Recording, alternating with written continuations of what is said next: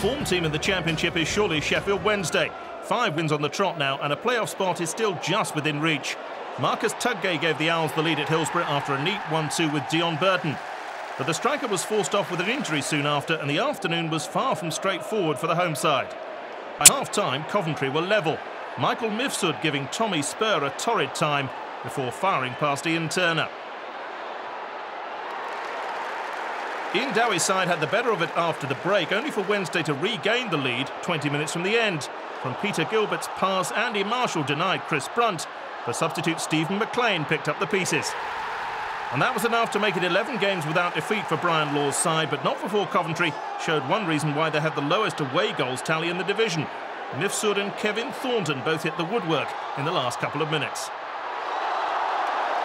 I've got to be honest, we're probably fairly lucky today. You know, they've hit the post twice.